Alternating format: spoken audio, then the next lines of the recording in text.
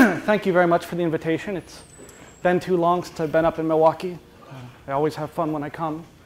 And I want to apologize for the insanely vague topic. I had no idea what I wanted to talk about and kept changing my mind all last week. So I just made up some words. I think I'll try to include them all at least once. So what I am going to talk about is maybe just a random set of topics in geometric group theory and geometric topology that I think are interesting, loosely tied together with the framework of the discussion of sort of quasi-isometric geometry, which is something I've been thinking about for a long time. Right, I'm going to do this in a very old-fashioned way. But if you need more volume or larger font size or anything, just tell me, and I will try to accommodate you. Use a different color. Oh, the red doesn't work? Sure. All right. So I'm going to start with stuff that I'm sure most of you have seen many times before, and even infinitely many times before, so here's one of my keywords done. So I like to start by thinking about this in terms of some of the first theorems you see in what I think of as geometric topology, just something like the classification of compact surfaces. Right? And because I can't draw very well, we're only going to talk about orientable ones.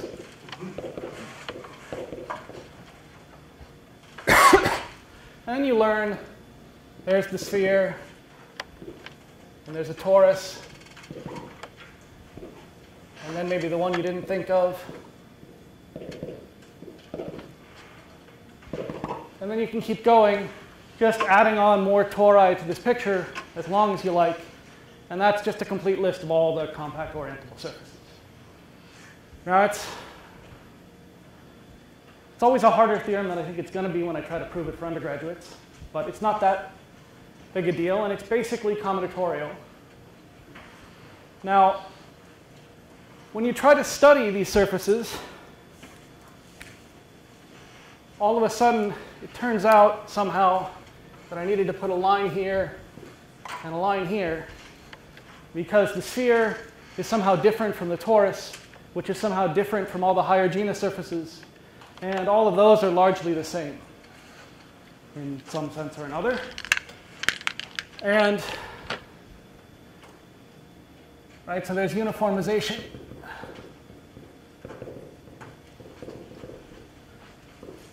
Which is even harder when I try to prove it for undergraduates, but still doable. Right, which says that all these surfaces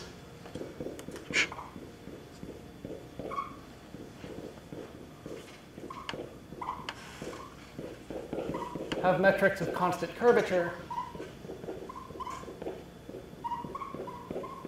or maybe said a little differently, the way I want to think of it here is they're universal covers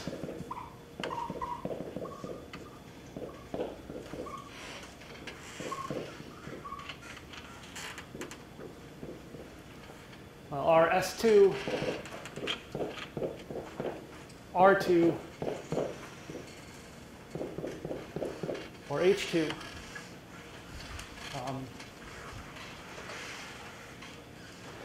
All right, and this is, not surprisingly, the two spheres. It's the two sphere.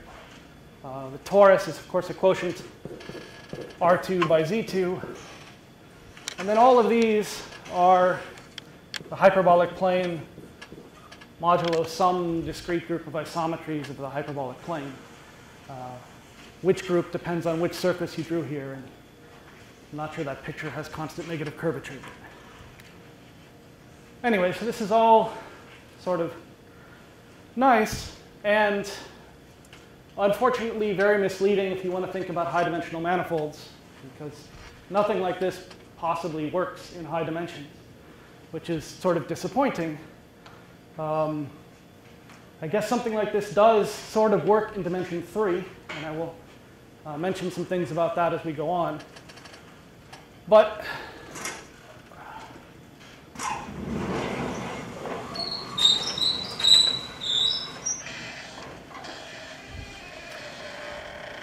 first observation I want to make is that you don't really need to do all of this really hard analysis that's involved in getting a metric of honestly constant negative curvature to tell somehow that there are these three different families here that are fundamentally different from each other but similar to the other members of their family. So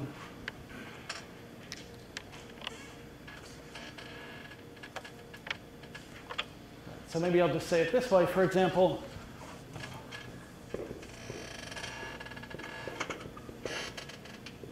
any metric at all you put on T2, right, as R2 mod Z2,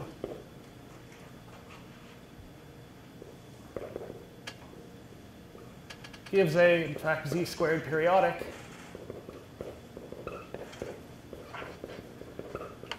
Metric on R2, which is by Lipschitz equivalent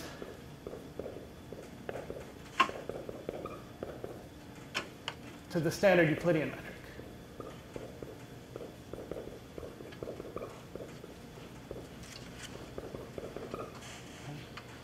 Because whatever metric you put on the torus, well, it's still the torus. There's some, the identity map from that to the flat torus is locally smooth. It's by Lipschitz. Torus is compact, so there's some global bound on the by Lipschitz constant that passes upstairs when you pass the universal covers.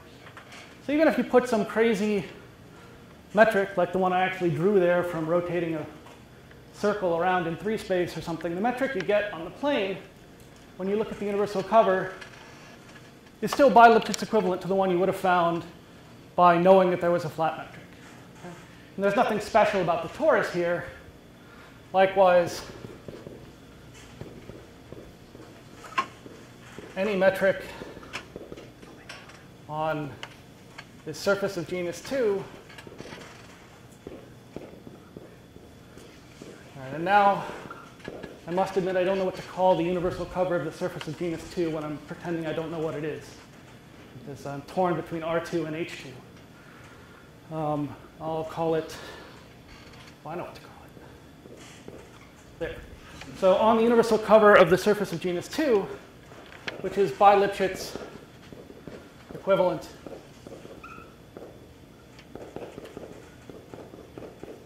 to the hyperbolic plane. Again, for the same reason, the identity map from the surface with whatever metric you gave it to the surface with whichever hyperbolic metric you want to pick on it has some by Lipschitz constants. And when you pass the universal cover, they're still by Lipschitz because there's a co-compact symmetry group here. Okay. Now, so let me point out, for instance, that one consequence, say, of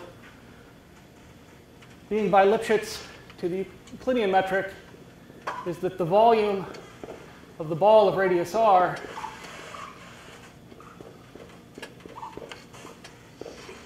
is something like r squared. It may not be pi r squared anymore if you've chosen a different metric. But right, the ball of radius r, and whatever this crazy metric is up here, contains the ball of radius r over k and is contained in the ball of size k times r, depending on what your by Lipschitz constants are. You still end up with something that's growing essentially quadratically in r. Okay? And here, the volume of the ball of radius r grows exponentially.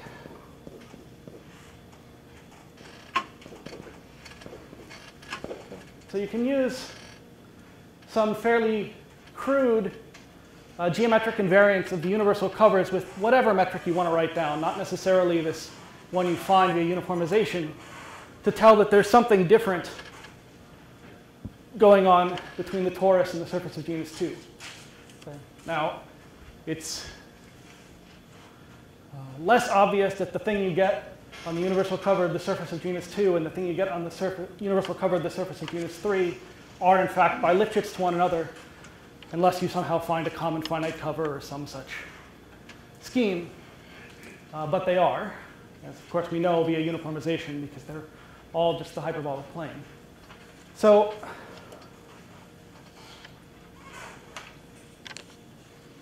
all right, and since this generalizes to all manifolds, you give me any manifold it'll have a well-defined bi-Lipschitz class of compact manifold, have a well-defined bi-Lipschitz class of metric. In fact, even if it's not smoothable, but that's a different talk. The universal cover then has some well-defined bi-Lipschitz class of metric. And one could study sort of open manifolds up to bi-Lipschitz equivalents to try to get some kind of analog of this nice division in dimension 2 into these three families that we know control a lot of the behavior. However, that still only works for manifolds. You still need to know that your thing is a manifold. You need to know that any two Riemannian metrics are locally given by inner products on Rn, and inner products on Rn are always bi-Lipschitz equivalent because there's only the one. So, in fact, you can relax your idea of what a metric is and get an even softer statement that still allows you to do this argument and in fact allows you to talk about things that aren't manifolds in a similar way. And the context for that, at least the one I want to talk about, are so-called complete, that's not important really, geodesic, proper metric spaces. Okay, so you better be a metric space if I'm going to talk about putting a metric on it. Complete, just because if your metric space isn't complete, you might as well complete it. We're really only interested in compact objects anyway. So I'll put that in there. Think of these as playing the role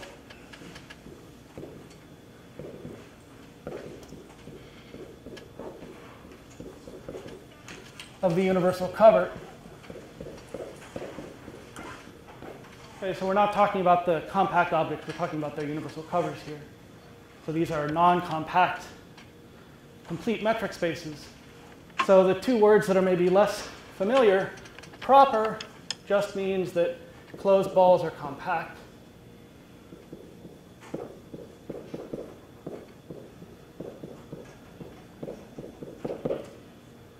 Okay, so one holdover we need from talking about manifolds is that we need some sort of local compactness, finite dimensionality built into our picture to make things work out. And the bigger restriction here is geodesic, which means that I want to know that the distance between 2 points is in fact the infimum over paths p from A to B of the length of p. Okay, so you want to look at paths that you keep subdividing, add up the distances, take some limit, get this rectifiable curve with some well-defined length. And I want to know that I can in fact find paths between any 2 points which come at least as close to the distance as I want. So the infimum of the lengths of paths gives me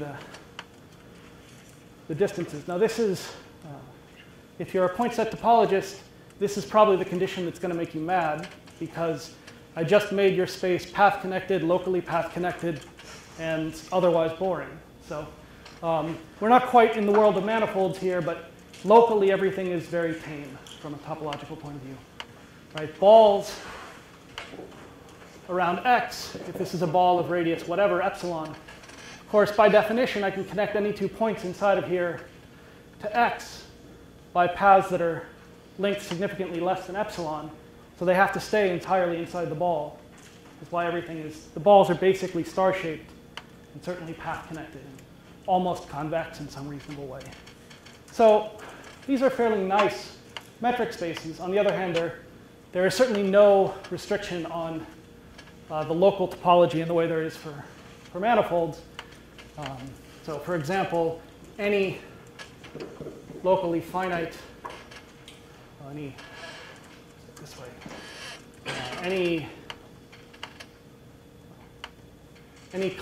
finite simplicial complex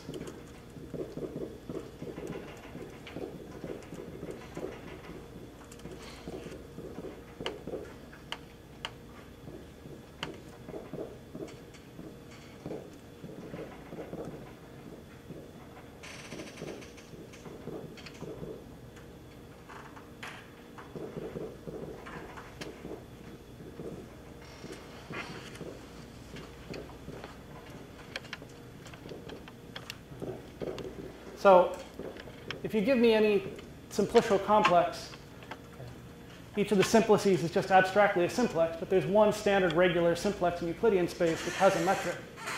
Okay? I can just put that metric on every single simplex and then define the distance between points as the minimum lengths of paths, where I just decompose my path to pass from one simplex to the next. And that certainly gives me a metric space that ends up being of this type. Okay, so sort of any of the spaces one regularly deals with in algebraic topology, any of the finite complex type spaces one deals with in algebraic topology will also fit into this picture. So it's very far from the manifold world. And in fact, taking combinatorial gadgets and giving them sort of metric, and then thinking about what geometric properties they might or might not have, has been a very fruitful vehicle for translating a lot of machinery from combinatorial group theory and old combinatorial topology into sort of a geometric topology framework. I guess I'll mention one more. So, in particular,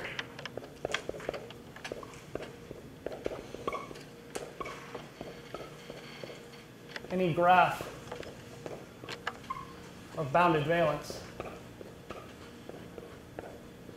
I'm going to forget words like this all the time. Any connected graph. Is that visible? Doesn't really matter. It says connected. Any connected graph of bounded valence, right, is a proper geodesic metric space.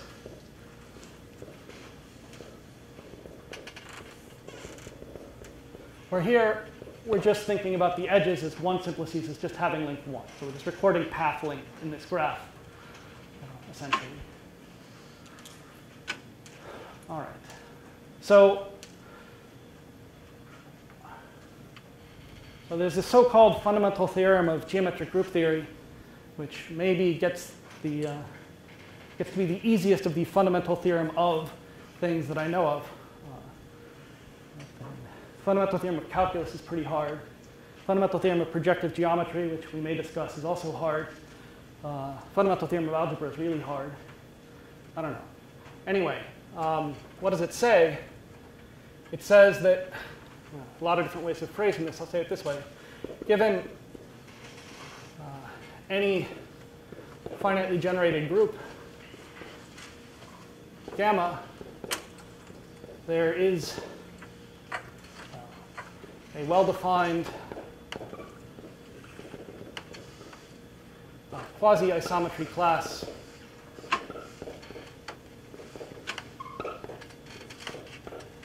of spaces. I realize I didn't define that yet. We'll come back to it in a minute. Also, from now on, when I say spaces, I'm talking about proper geodesic metric space. I don't want to keep writing it down every time.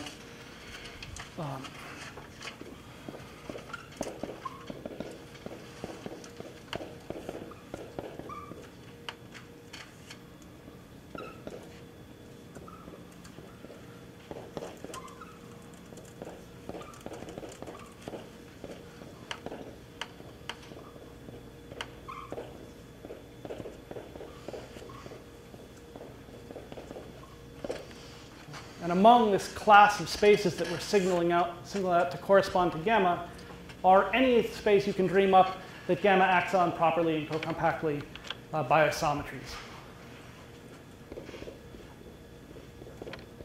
So this is related to what we were talking about over there in the sense that any universal cover with any of the metrics you lifted from the base now has the fundamental group acting by covering transformations properly and co-compactly by isometries on whatever this weird Riemannian manifold you got is. And all of those spaces fall into this same quasi-isometry class that's being singled out from the group. Okay.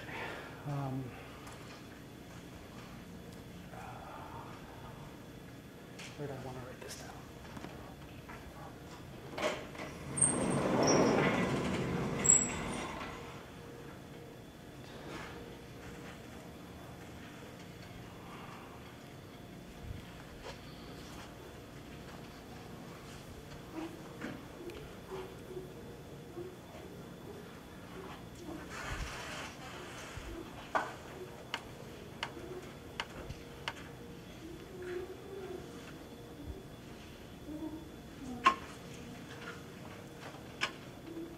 So essentially, the picture here is just sort of the classical way one approximates a space by a simplicial complex, taking the nerve of some covering. All we're going to do is take our mystery X that has some gamma acting on it properly discontinuously and co-compactly by isometries. Inside of here,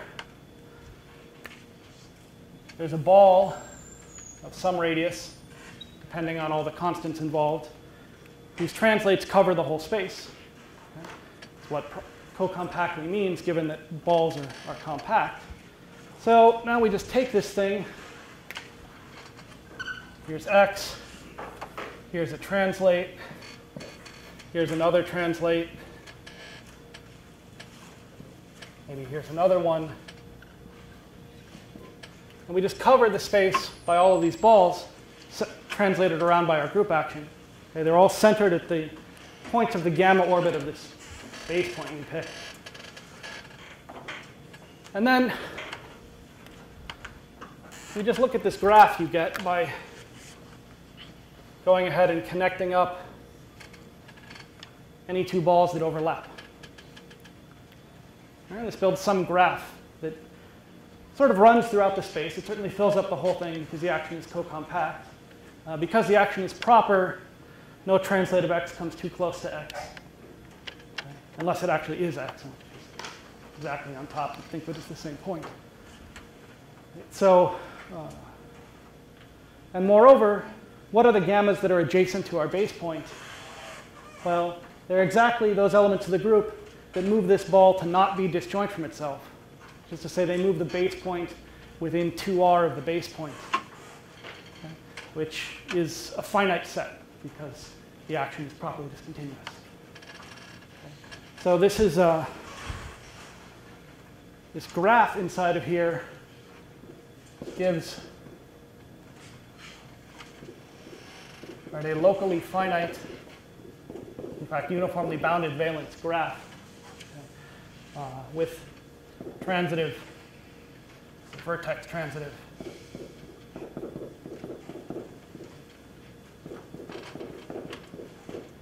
Gamma action that approximates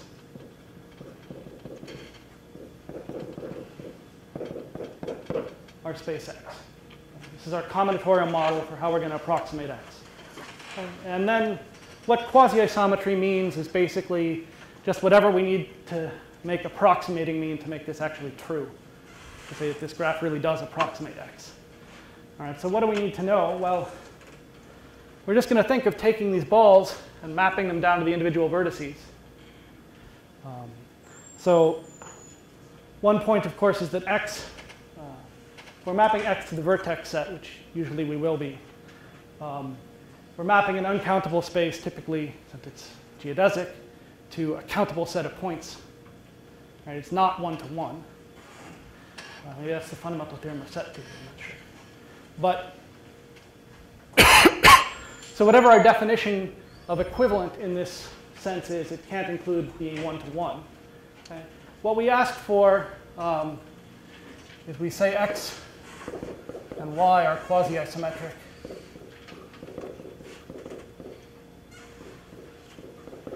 And maybe I should put some constants in here. K, C, quasi-isometric. A bunch of different ways of saying this. I'll say it this way. If there are maps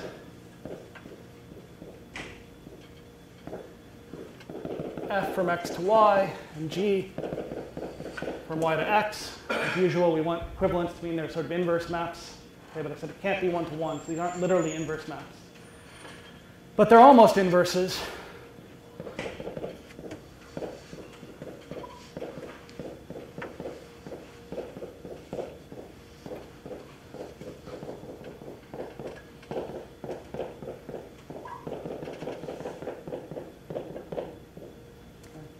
So these compositions aren't quite inverses, but they don't move points very far. So essentially what we're saying in this picture is precisely what's going on inside one of these balls. We're going to throw away all that information completely. We're recording it with a point. So the exact details of where the points are within this ball or what topology there might be inside this ball is going to disappear in our approximation. Should there be a case somewhere? Yeah, so I didn't write the whole condition yet. Oh, sorry. This is just the fact that the maps are basically inverses. Okay. The other condition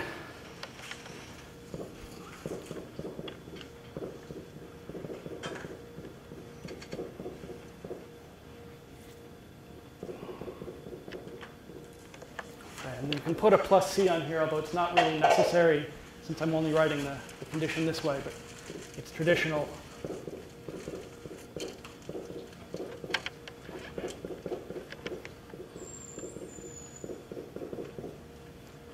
So again, these maps look, if we left the C off, we'd just be saying these maps are Lipschitz. Right? And in fact, if C is 0 all the way throughout, this says these two maps are Lipschitz, and this says they're inverses. So we'd be precisely saying that these are bi-Lipschitz spaces. We're weakening that a little bit to throw away all the local topology. I find a very funny phrase. What does global topology mean exactly? But anyway, that's what we're doing.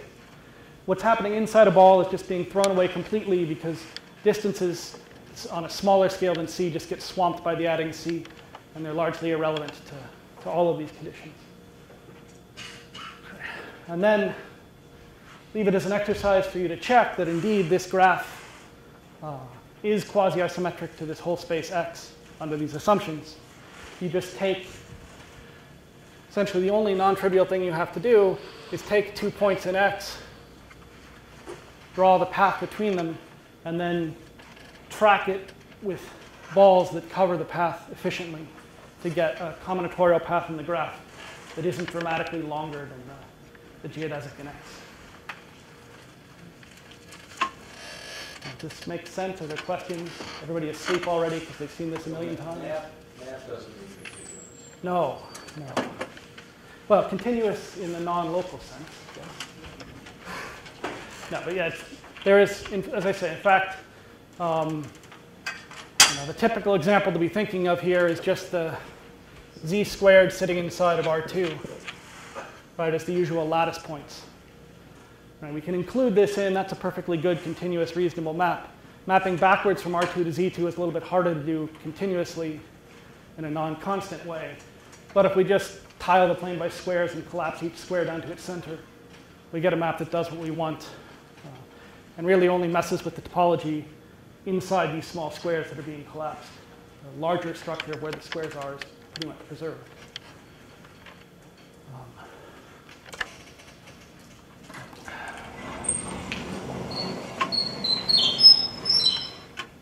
All right, so the other thing to point out, and I think this has come up a couple of times already, is that there is a construction here. There's a second half to that theorem, which doesn't just say that all the spaces gamma axon are quasi-isometric, I've proven to you, but in fact there is one as well. So there is in fact an appropriate quasi-isometry class. And we've more or less said how to build it already in this picture. Right, having a graph that gamma axon vertex transitively just means we have a graph. So I'll write down some symbols. This is the Cayley graph of gamma with respect to S, if those words mean anything to you. So what this is going to be is just a graph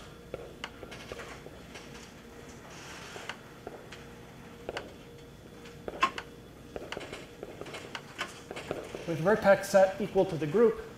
Think of it as being the sort of orbit up in that picture. And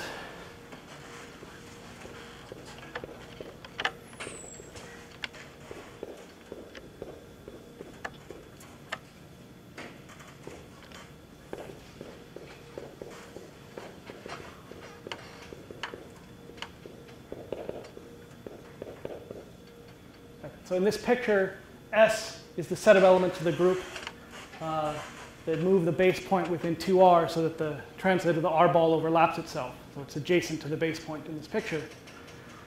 And then because the group is just acting by isometries preserving all the structure, what happens at any other, what's adjacent to any other vertex, G1, is just the translate of that picture of what's adjacent to the identity. So it's G1 times any of these S that were adjacent to the identity.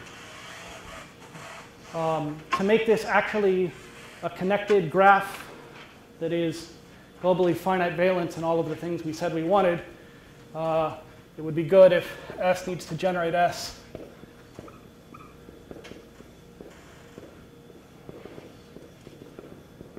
Okay, and for convenience, it's helpful to have inverses of elements of S in S. If you think through what happens in this particular example, all these things are satisfied by basic hypotheses. But if you write down, pick any finite generating set that does this, you get an example. You get a graph this way. The group pretty clearly acts by left translations on it with one orbit of vertex, S orbits of edges. And so you've got an action of your group which is properly discontinuous and co-compact on one of these spaces that we like. So this is one representative of the quasi-isometry type of the group. Doesn't matter which generating set you pick.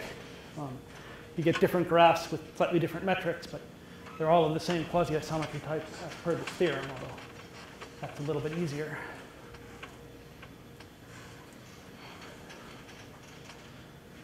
So this gives you some sort of map, right, from finitely generated groups.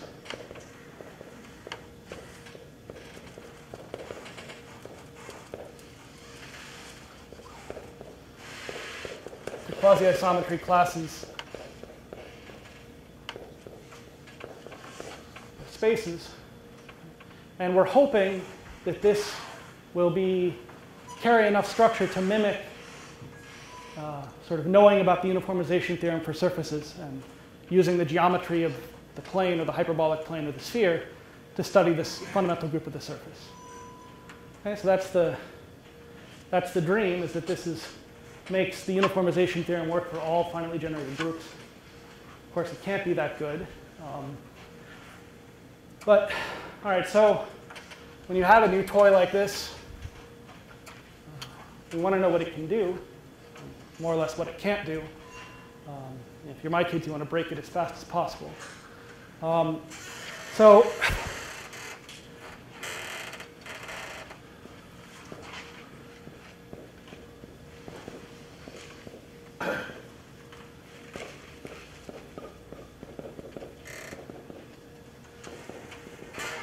when are two groups quasi-isometric to one another? We now have a map from groups to spaces. When do we get the same quasi-isometry class of space for two different groups? Okay. And certainly we know from this theorem that this happens if they both act properly and co-compactly by isometries on some x. And in general, if we have two groups that are quasi-isometric and we can conclude that there's some reasonable x that they're both acting on properly discontinuously and co-compactly by isometries, which is at all reasonable, then we're pretty happy with what we've proven. We've taken this sort of general categorical construction and used it to build some specific space that we can have both groups acting on simultaneously and use this to study them. Okay, so for example, right,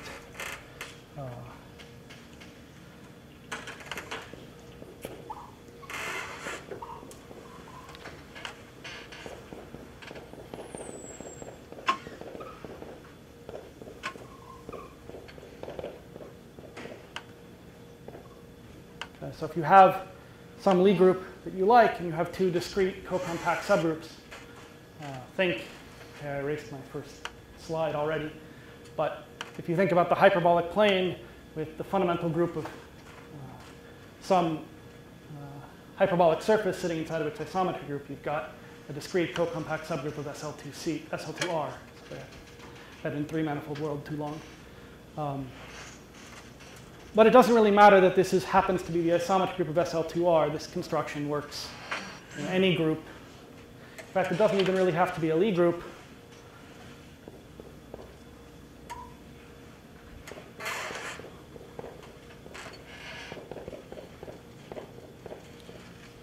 I'm not going to wander off into topological group world too much. But in fact, if you have a locally compactly generated topological group, two discrete co-compact things in there will work as well. Again, for the same reason, you just need enough hypotheses on your topological group to make sure you can put some kind of invariant metric on it. It's at least close enough to geodesic to make these arguments work. Yeah, so sorry, maybe you said this a minute ago, but in the condition on the right, you say there's a well-defined quasi-isometry class that includes the spaces on which gamma acts properly right.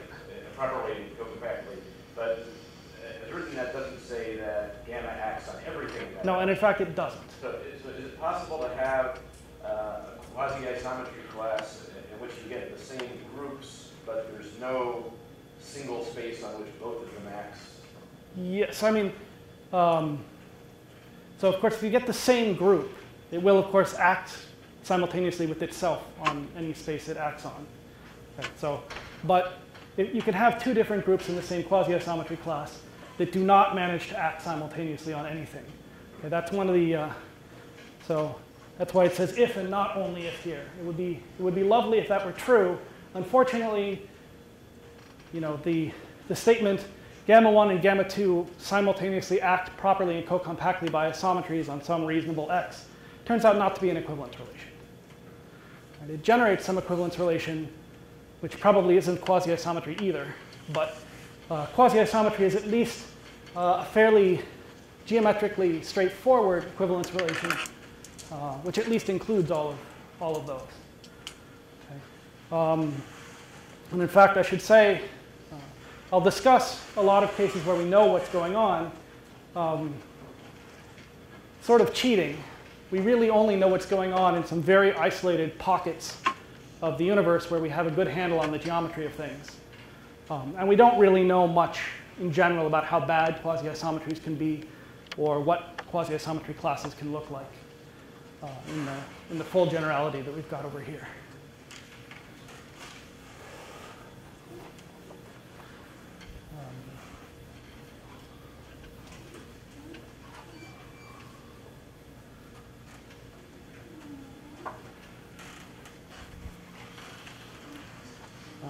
So what do I want to say? Oh, right. So I'll mention that. Oh,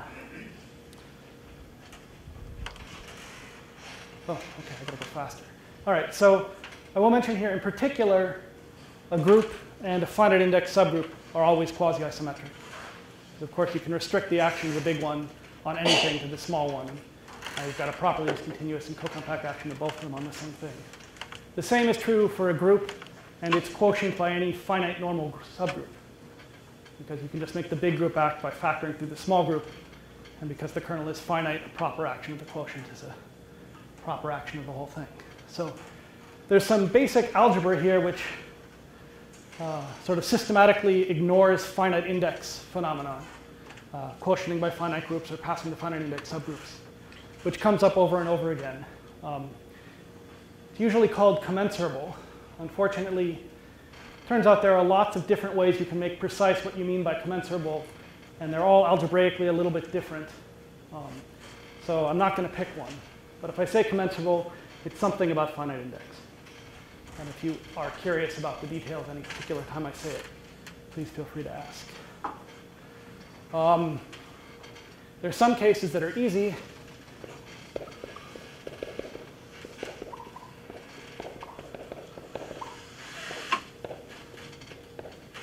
Being quasi-isometric to the trivial group, this is exactly the same thing as saying that the group is finite. And if you have a map to a single point here, these conditions immediately tell you that that means the diameter of your space is bounded. And when you have a discrete group of bounded diameter, it's finite. Okay. The answer, by the way, to this question is, of course, yes. Every finite group acts properly discontinuously and co-compactly on a point.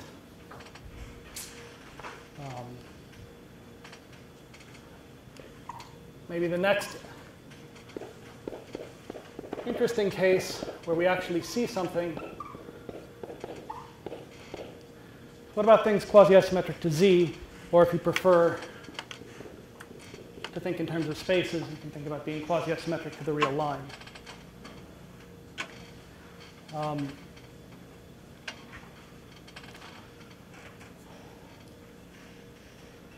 Right, so there are lots of ways to settle this question. Maybe I won't pretend to keep you in suspense. This is the same thing as gamma has an infinite cyclic subgroup of finite index.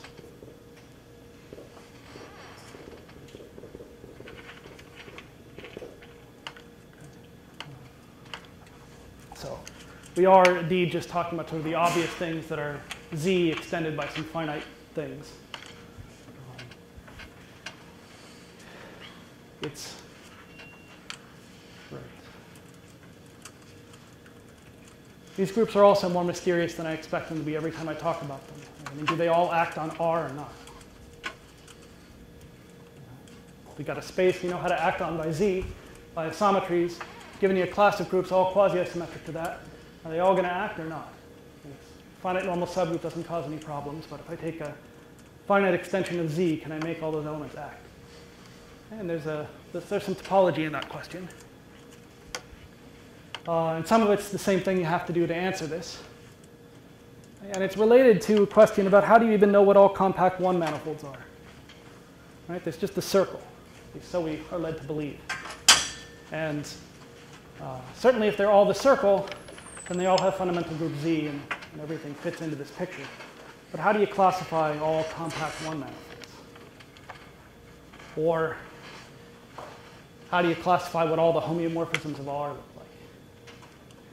And you can mimic any one of those arguments to do this in the quasi-isometric category. Let me just say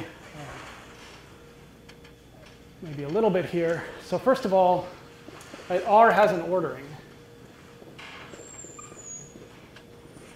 And the ordering on R is what determines the topology. It's where most of these arguments go, right? Your homeomorphisms have to be monotonically increasing or decreasing, and you iterate and look at orbits and where they could accumulate and so forth. Now, of course, if f from R to itself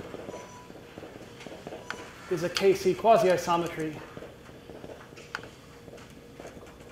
of course, need not preserve the order. It can do whatever it wants on the small scale. But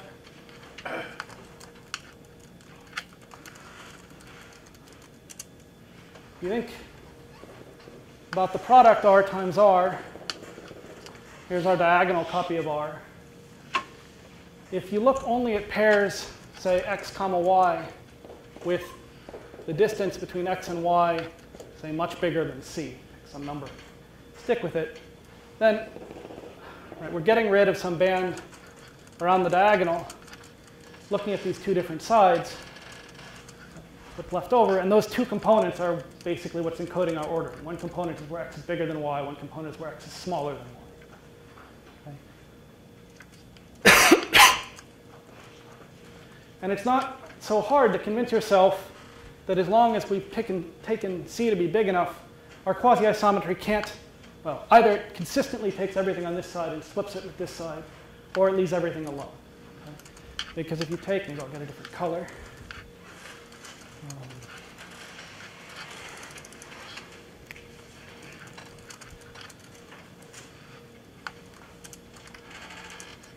If you take two, oh, someone said not to use red. If you take two different points here, say x1, y1, and x2, y2, both of which are far from the diagonal, say in the same component, and you connect them by some path, and look at what the quasi-isometry does to that path. Well, it needn't leave it a continuous path, but it doesn't make any gigantic jumps, right? Because 2 points that are close together in this path have to map to within something not much bigger than C. In particular, there is no hope of the steps along this path managing to make one of these jumps across the sides. Okay, so one can do some sort of discrete approximation of a continuity argument to tell you that, in fact, such a map is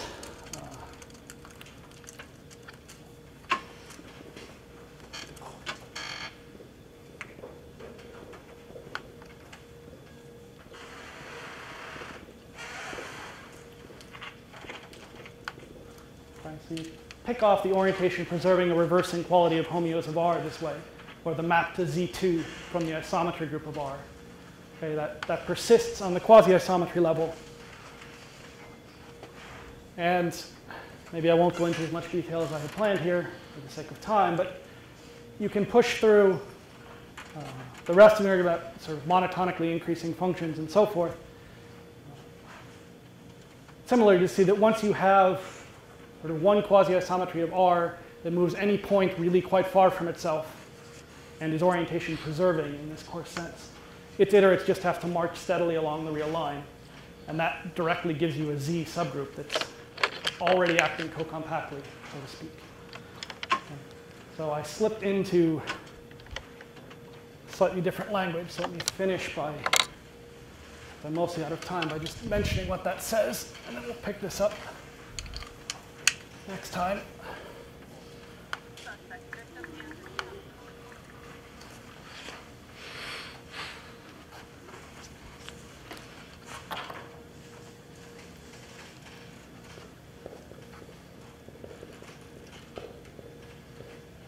Because this is a workshop, I also want to mention a couple of things we don't know here at the end. So imagine you're in the situation where you're given some nice x, say the real line, or some space that you think you understand pretty well. Okay?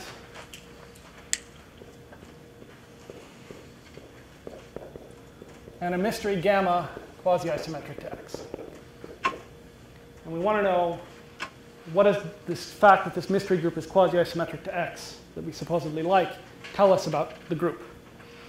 Okay, so it's more or less the same question I had written down before, just phrased in a very biased way against groups in 4 spaces. Now,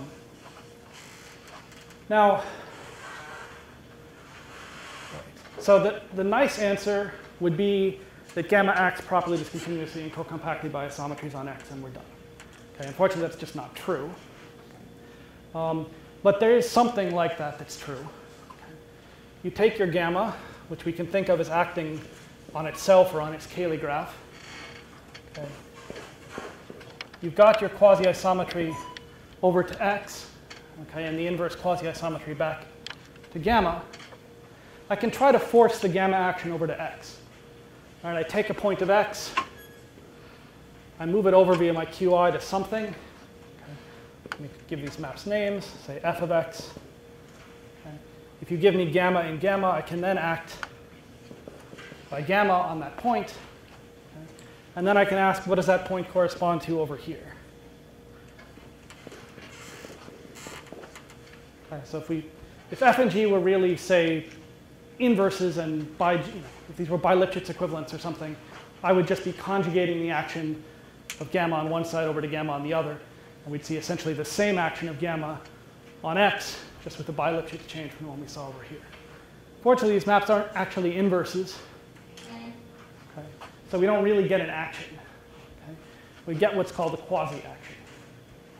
And so it's not hard to write down what the axioms for such a thing are. Right?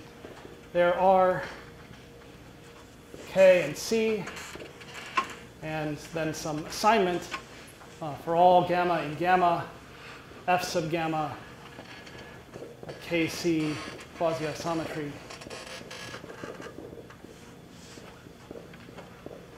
of X. Okay, so maybe F is a bad letter. Let's call it rho gamma. So call this rho gamma. It's a map that sends any point of x to a different point of x that's trying to be acting by gamma. It's just a composition of 3 things, 2 of which are quasi-isometries with whatever constants they have. Gamma is actually isometric, so it doesn't make the constants any worse. So all of these things, independent of what gamma we're looking at, are quasi-isometries with the same constant.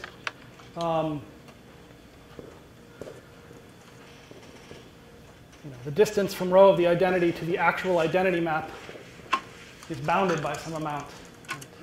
That's just saying you take x, go to f of x, do nothing, and go back via g. They were approximately inverse. So this whole process hasn't moved x more than some sort of bounded amount. And for all gamma 1 and gamma 2, similarly,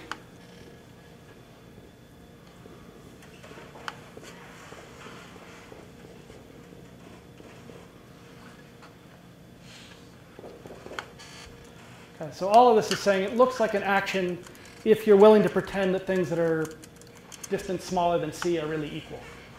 Okay, so the identity doesn't really act by the identity.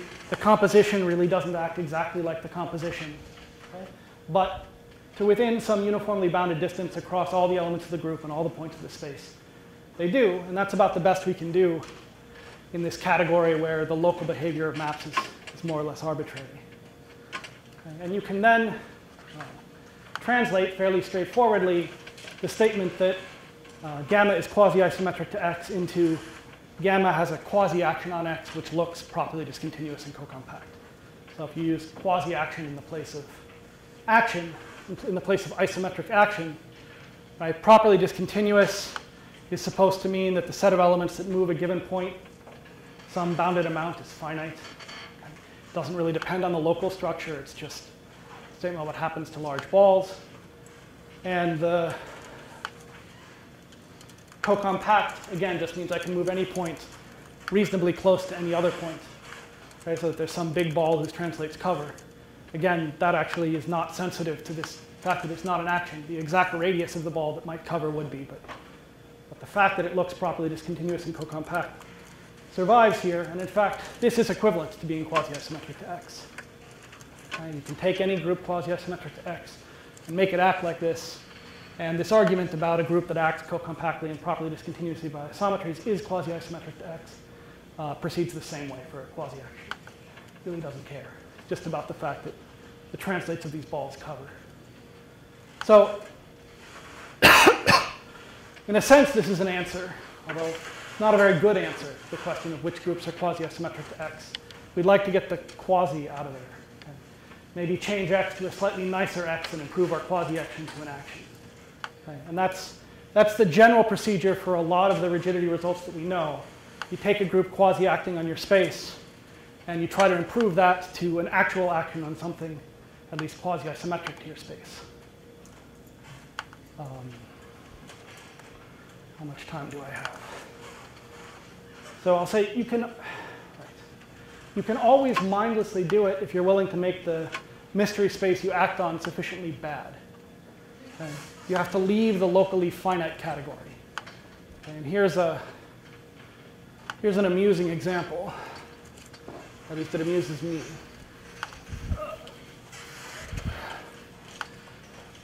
That occurs if you try to do something with the real line a little bit too sloppily. So let x be a graph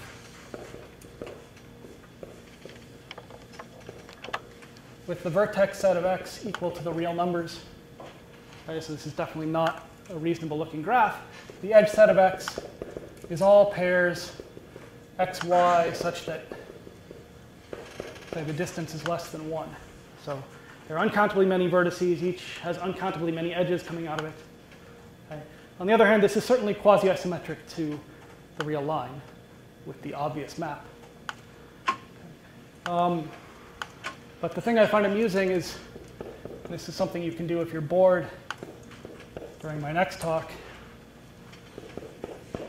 What does the isometry group of something like this look like? If it were just the reals or something close-ish to the reals, we'd be happy. Okay? Unfortunately, because this is not a locally compact, locally finite graph, the isometry group need not be a locally compact group. In fact, I'll give you a hint that it's not.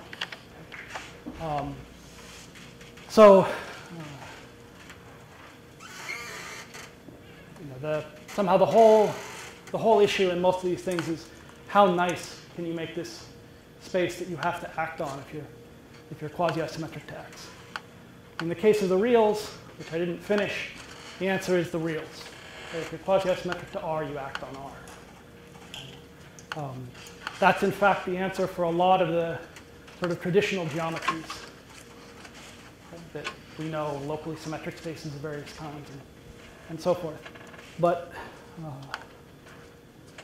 yeah, I guess I'm out of time. So I'll pick this up next time and give you sort of a not too hard generalization of this that also provides some weird examples of quasi-isometries. I should thank the earlier speaker for mentioning generalized Bohm-Solitar groups. That'll save me a couple of boards later. Their QI classification is accessible and amusing. And it was one of the actually early sort of triumphs because somehow the Bohm-Solitar groups are traditional monsters from the combinatorial group theory world. They're not residually finite. They do bad things. Turns out from a geometric group theory point of view, they're really quite tame. And we can analyze what's happening. So I'll try to talk about that and some issues related to the geometrization conjecture of three manifolds, and how this works out for some more complicated geometries next time. So your metric on X here is just the edge metric? Yeah, just make all edges length 1. Okay? Or the graph automorphisms if you want instead of isometries. All right, I promised you, right, I should say this because I always say this. It's been around since, I don't know how close to the beginning of all of this. But to give you another example about what we don't know once things get a little weird. If you take Z with all the powers of 2 as a generating set, this is an infinite generating set. So we're not getting something quasi-symmetric to Z in the usual sense here.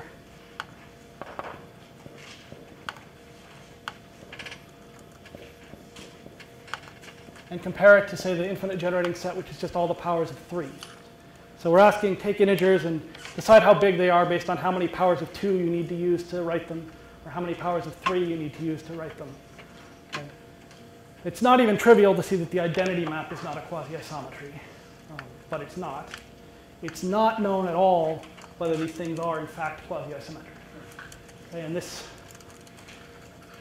anything that looks anything like this, so any sort of infinite torsion groups or these Grigorchuk monsters or any honestly strange groups, really, we probably have no idea what anything quasi-isometric to them looks like. But I will try to explain some of the cases where we do in the next lecture.